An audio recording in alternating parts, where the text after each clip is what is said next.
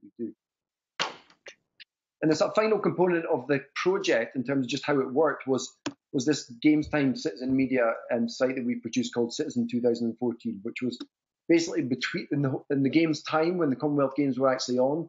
We worked again with the partners who'd been involved in the project, the participants who'd been involved, to create a kind of essentially a newswire that took place during the games themselves. And again, that was really useful and really valuable as a way of kind of bringing the partners that would been involved in the project together to do something live, to do something that actually happened over the course of a week or two during the games time. And I just wanted just to now, in the last kind of sort of few slides, talk a little bit about the kind of idea of taking the principles that we'd set out into practice, and some of the sort of ways in which that was made real to people who were involved in the project. And these are just a set of questions that we produced answers for when we worked with the participant groups. Because when you do a media-related project, whether you're a practitioner delivering a media project, or you're actually researchers stroke practitioners doing this kind of work, there are a series of complexities that you have to deal with that we had to try and encompass within our learning materials and within the workshops that we ran. So issues around about content, about who owns the content, where's it going to reside, how long will it be there for, how long is it going to stay online for, what kind of platforms do we want to use? And again, lots of projects like these use a specific platform. They say that we're doing it only on this site, and you have to produce all the content that can work for that site. We tried, as a result of what the principles were, to try and be able to pull in content from whatever platform the individuals wish to use. And again, that was quite useful, because it enabled people to work with the platforms they felt most comfortable with. And we could find ways to pull that into the website, that we would pull that in quite easily, and then share it more widely. So again, we lots of these sort of questions that we had to provide answers for, and we did that as part of the learning materials that we provided. And I'll talk a bit about how the challenge of taking a project from practice, if you like, to research in the last couple of slides. So here's just a couple of examples of the sorts of responses that we provided to some of those questions. Both in terms, and this is where the digital literacies and the digital media literacies in particular come in, I think, because it's fine to say we want everyone to produce lots of interesting content, but actually, A, that's quite difficult without support if people haven't had the experience in the past, and B, we need to know where that goes, and we need to know what that means that it goes there, that there is some kind of residue, that there's a digital footprint for those individuals involved in the project that we needed them to be aware of, and that they could choose, and that they knew that they were participating in a media project, and that they knew the content would be on the website, unless they wish that not to be there, or they want to understand how they could take it down, or how they could ask for it to be withdrawn. And again, over time, that was important, especially when we thought about the archiving potential of this website. So again, you can read these, but just some of the kind of pieces of advice that we had to provide as part of the project to make sure people were literate. They knew what they were doing and why they were doing it, and then could make an informed choice about whether they wished their content to be available. And there were a couple of examples that I'll talk about just towards the end, where people felt that who were involved in some kind of political campaign, or maybe were particularly critical of the games, were anxious when they realised that material would potentially go public, and where it would be found. And again, that was part of the sort of workshop. So in some cases, groups didn't produce content and put it online because of that. So these are the sort of things you do have to be careful of when doing projects like these. And again, so that's what the project looked like, the Digital Commonwealth project, and there's lots more information on that if you wish to discuss it. But again, I now want to bring it back, if you like, to the practices research dimension of the project, and the sorts of, I guess, questions that we were asked, or that we had to deal with, that I think are useful for other people who are using kind of media projects maybe that I've talked about within their own work, within their own research, and maybe some of you in the room. Not all of these do we have answers to, and that's, I think, partly what we want to discuss, if that's possible at the end, but the sorts of questions at least we were asked. So, when you're working with communities, and it's nice to think that you are working with communities, some that may be disenfranchised, some that may be a little disempowered or on the margins and not have that much of a voice, you still have these big challenges when you decide to work with those communities around about issues of legitimacy. So what sort of credibility do you have as an academic or as an individual, as a creative practitioner to work in that space? And what are your intentions? What are you trying to achieve? And is that something that's shared with those group members that you wish to participate with? We had to think very carefully about organisations that we already worked with individuals we'd worked with, and develop relationships to ensure that we were viewed as being credible, that our intentions were good, that we were trying to think about digital media as a project and not simply to, for example, be involved in approaching this from some sort of political or critical side. And we know that in that broader sports events media, there's quite a lot of debate around about alternative media and particularly some of the radical media and what their maybe intentions may be. So that was quite a difficult balancing act for us in terms of being able to do a project like this without being accused of being in that space or that space being problematic for us. But that relates to the same issues about sort of power differentials between researchers and the research participants in the project and practitioners, and also kind of broadly media politics and what that might mean. So we were working with some quite marginalised populations who were relatively vulnerable in some situations, and we had to approach the project in that way and think about, well, what are the implications of producing media?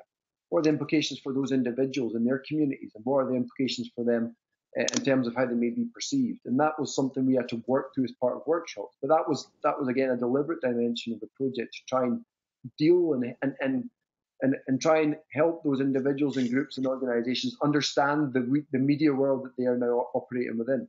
And so the whole idea of working, for example, with community media organisations was about saying, well, actually, you do need to be literate. You do need to understand where it goes, which platforms you're using, and what that might mean in terms of the data that you produce and ownership of that data, for example.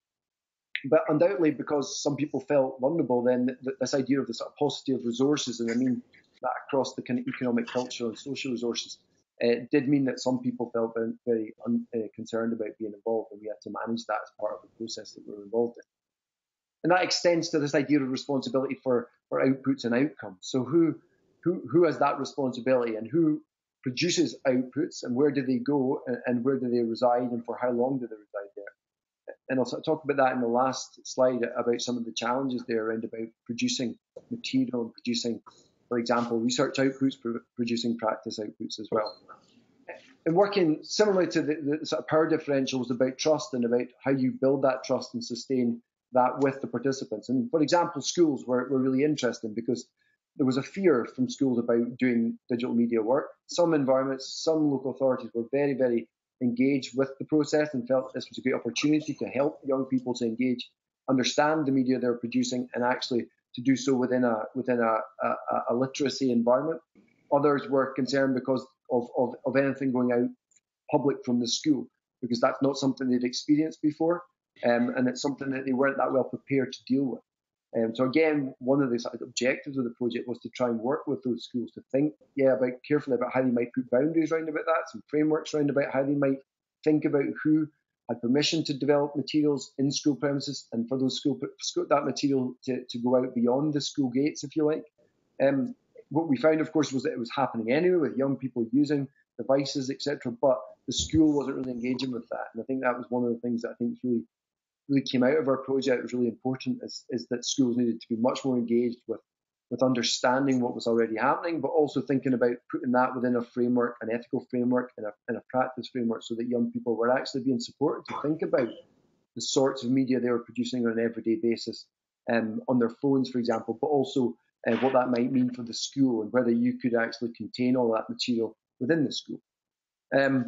And I guess the last point here, which I'll emphasise in the last slide, is around about ethics and about the process of working in a practice research environment, how you secure ethical approval as part of being a researcher in an academic environment, as well as actually the ethics of the process and working with relatively marginalised populations.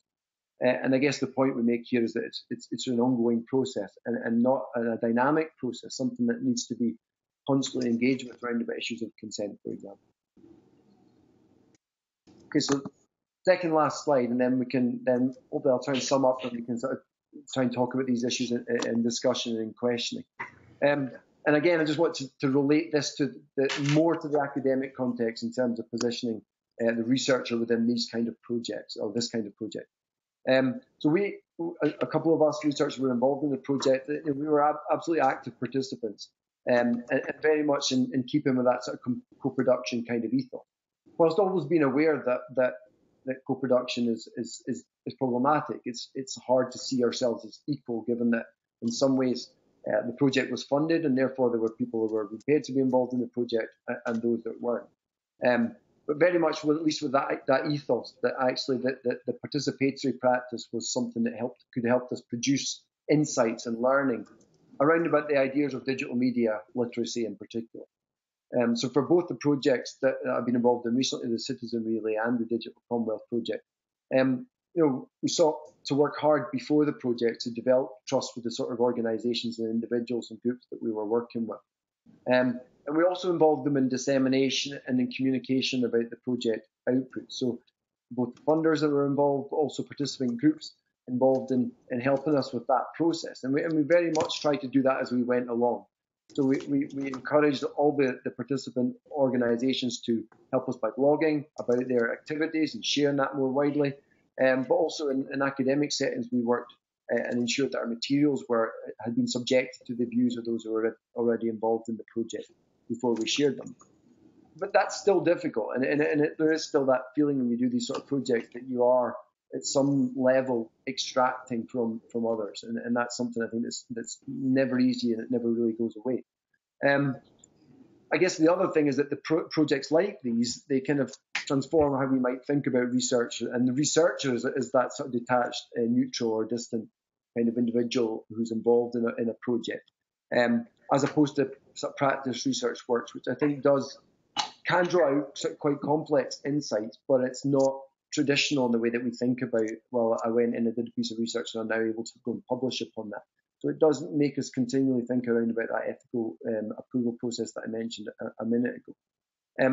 But I do think there's real value in kind of being embedded within that space and actually having to work through the complexities of dealing with people who are in a different position from yourself, who aren't necessarily paid to be in that role, and actually working with quite complex communities and thinking about what that means for you as a researcher and how you go about your practice. So in that sense, I think it's a really valuable process, and one that in a broader kind of areas that Andrea and colleagues are interested in, then these challenges will come up.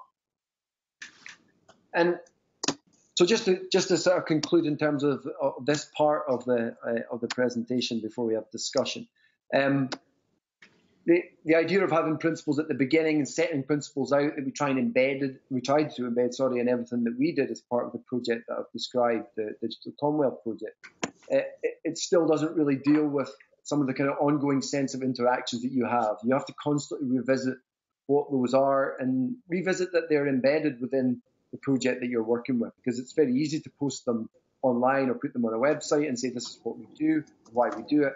It's much more difficult to ensure that translates right to a project, right through the delivery of a project, but also potentially in the dissemination of the project too at the end. That's something I hope we did, but it's something that, again, I would say it's always partial and it's always temporary. There is a challenge, I think, with project-focused work as academics, and we're bidding for work, or we're doing research projects, or we're doing practice-related projects, knowledge exchange projects. There is a tendency for that to be project-focused, and that potentially it starts and it ends at a point, and then you move away, you walk away from that project. The nature of some of the work that I've been involved in recently is that it's continued on in terms of the same communities or groups have been involved in some of that work. So the intention is to try and sustain that in some way. But there's also this challenge of the sort of cultural memory, or the memory that material that was produced 4 years ago is still available online. It's still there. Are the participants aware of that? How do they think about the longevity of that? Are they happy with something being archived? So, for example, this project was archived, and some of the questions you're asked when you think about archiving a project like this is, what sort of consent did you get at the beginning? Can we see those forms for everyone who was involved? Did you do debriefs with all those individuals? So these were things that we had to really sort of go back and rehearse with the groups that we were involved in when we considered the ability for this to be archived and to be available for a longer time period. So again, any project where you're producing content, I think it's worth really thinking about that at the beginning, because the questions they ask are really useful for you to think about a practice project.